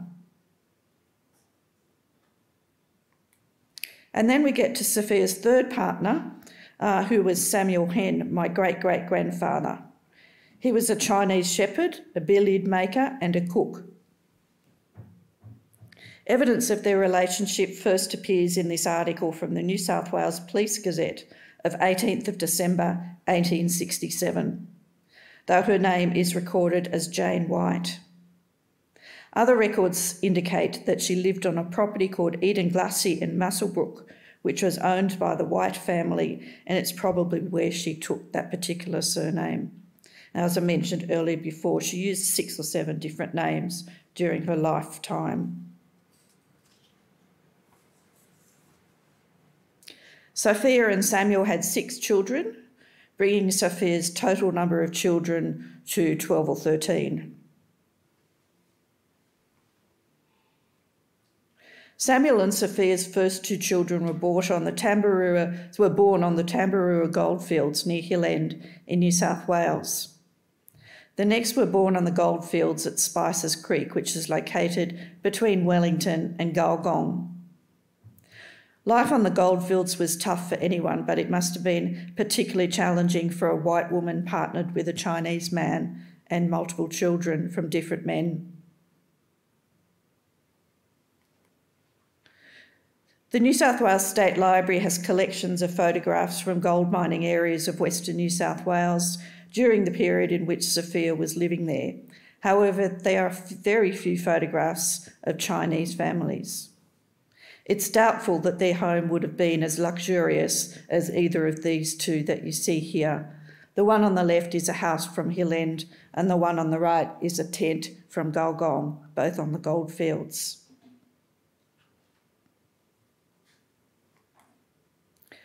Apart from speculation about her life based on general historic records of the time period, the only other direct record that I found of Sophia was in 1874, when she was imprisoned in Bathurst Jail for 1 month for being unseemly rude.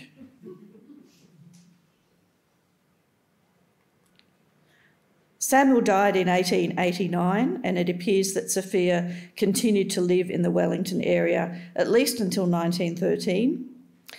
Sometime after that, she moved in with one of her daughters, also called Sophia, and lived with her in Gunnedah until she died in 1931.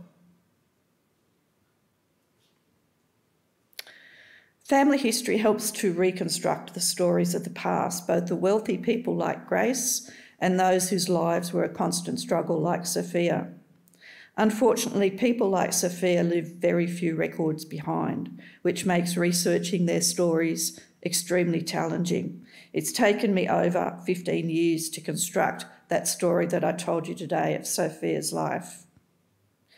To preserve the stories of the past, we need to conserve not just the official records in libraries and government archives, but also the non-official records and stories such as I've shown you today. Because even for this amazing collection of original records that Grace and her family left behind, all family histories face the same challenge, and that is that very few institutions collect them. Very few institutions nowadays collect family history papers or family history research, and the burden rests with unfunded genealogical societies. So I wanted to leave you with that contrasting image. This is just a very small proportion of what Grace has left behind compared to Sophia. Thank you.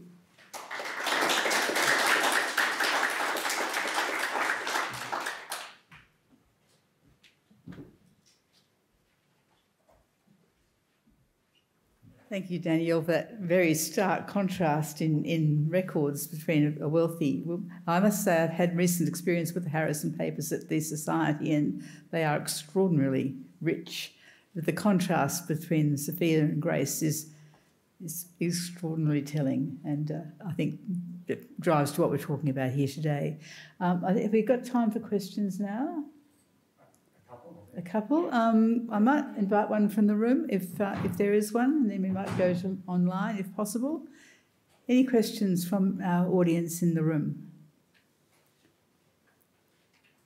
No? Adrian, do we have... Yeah, so there's one here from an anonymous delegate. So it was great to hear from Eva about the moment she became a feminist. I wonder if any of our other speakers or guests have similar stories they'd like to share about a moment that, when they decided to become someone who was fighting not just for their own memories but for other people's access in their memories too. So that's really an invitation for any of the speakers to give similar examples if they would like to do so. Do we have any takers? Anyone here who has a story that's similar to the story that was told by Eva Cox about how being denied the drum made her a feminist activist? Yes, Louise. Louise Doyle, National Archives of Australia. Eva, I said triangle in my head, and I probably verbalised it when you said that. So, as a child in high school, and wanting to be a part of the high school band, there was a saxophone on offer.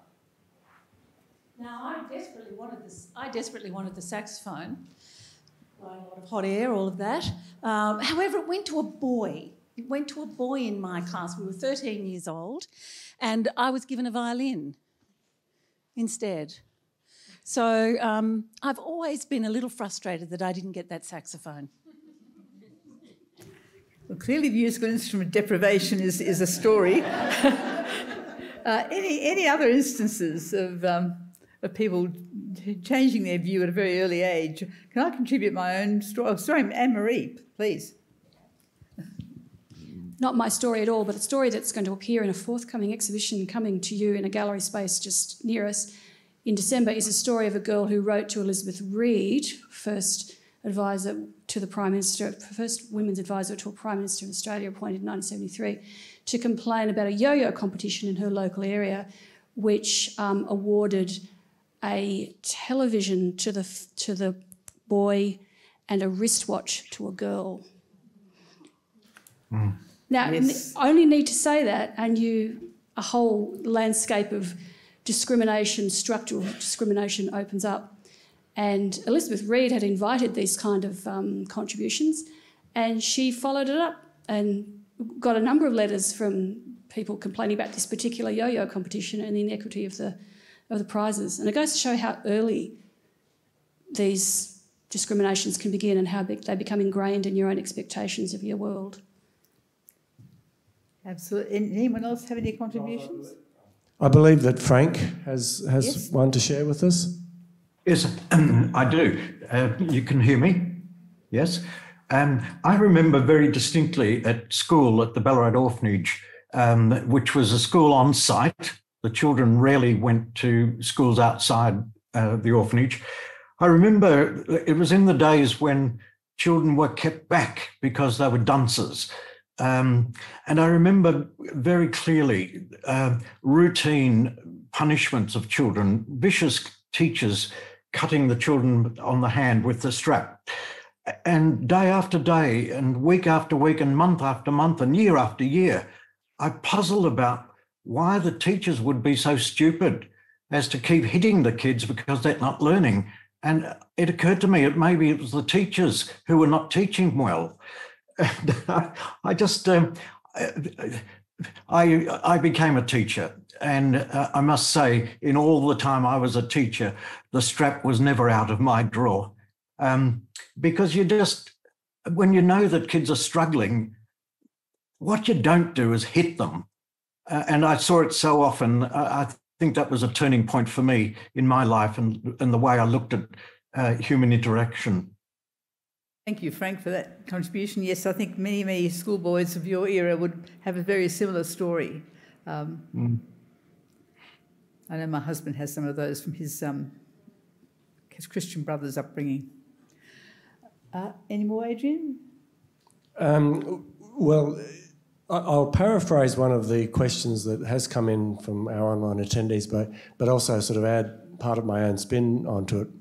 And that is to say that I guess one of the starting assumptions of this Documenting Australian Society initiative is that the existing body of documentary holdings in Australia, or indeed any country, inevitably reflect the power structures of society, which in turn privilege the stories and perspectives of the wealthy and powerful and marginalise or silence those who come from more disadvantaged backgrounds.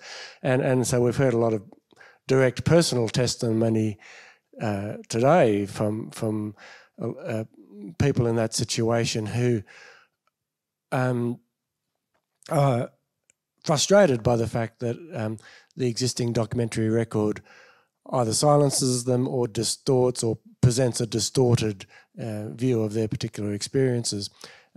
So I think that presents a challenge to all of us. Those those like Robyn who interface on a daily basis with disadvantaged people, but also those of us who work in the documentary institutions, as to what other mechanisms can we put in place to capture a less distorted view of these people's experiences. We heard the example of the National Library's oral history program that Joanna Sassoon worked on. We've heard about the Museum of Orphanages that Frank mentioned. But I guess I'd like to hear from some of the speakers about, in terms of their suggestions about what else does Australia need to do a better job of capturing these stories. Can I say something? Yes. Am I on air? Yes. All right. Yes, okay. Yes, you are. Yes, yes. I mean, please. that was one of the questions I was going to ask, is what sort of mechanisms do we have? What sort of processes do we have to actually have a look at what we have and how accurate it is? Because obviously one of the problems is that you can donate a lot of stuff if you happen to have it. But looking for the gaps, but also looking for this stuff that has been donated that maybe could have a set of questions or comments attached to it to make it much more useful. But we need to sort of think about that process. And I'm just wondering whether the UN itself is setting up ways and means of actually assessing how effective what is being stored is and how accurate it is, so that one can actually maybe put sort of stars or ticks or crosses on various things to say, this is really interesting, but it has left out a whole lot of things that maybe would be useful to understand the process. I mean, I know people just donate stuff, but it would be interesting to see if we can see if people want to create some flying squads or something like that that's going to go and look through some of the collections and find out what may be wrong and what may be missing, so that when people go to look at the collections, that they are more likely to get a sense of how well it's been done in the first place, and maybe what other sorts of things should be looked at and what other things should be added to it. You know, do we have those sort of criteria? Can I respond to that? One of the things that the Memory of the World program has been engaged in recent years is drawing up a set of gender equality baselines. This is on the gender equality side, looking at existing inscriptions on Memory of the World Register against a set of baseline measures and evaluating how well they meet them, and suggesting ways in which we can interrogate documents to do exactly what you're talking about, Eva, to identify the gaps, to talk about how something could better express gender equality in this instance. So there are mechanisms that are being put in place, and one of the things that we're talking about in the 30th anniversary is extending this and extending the kinds of thinking that you're talking about across a global perspective as well as in Australia. So thank you for that.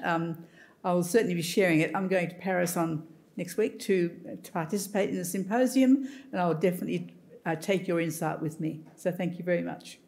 Thank you. Robyn also has something to contribute. Please. Hello, I hope you can hear me. At a probably more micro level, one of the things that came out of this process for me, as I mentioned, that lots of times people that interact with our service, we are obliged when requested by certain government departments or court to release people's files. And as they mentioned, often those files show a very limited view. It's very what we call kind of problem saturated. So we're about to commence a project where we're going to offer people at the end of their time in our services the opportunity to actually share much more about who they are, and we will then attach that to their files. So it means that when a request is made to access their file, people or departments or courts are actually getting a much bigger picture of those people, not just the bits that, as you notice, people talked about being negative, but that they actually get a view of the whole person. That's a very encouraging development. I think that's I think it's what we're talking about really today here. I'm sure Adrian would agree. Any other questions and comments? Yes, Danielle, please. So I was just thinking, there's two parts to the answer. One is about how do we improve what we're collecting, but then it's about how do we tell the stories of what we've collected and make sure that's more balanced as well. There's a lot of work being done with by historians with collaborative history, where the history making and the story making is not just done by the historians but in collaboration with communities. So I think that on top of the oral history stuff is the way forward with a lot of this material. Thank you very much for that. I think that's very much what we're talking about again today.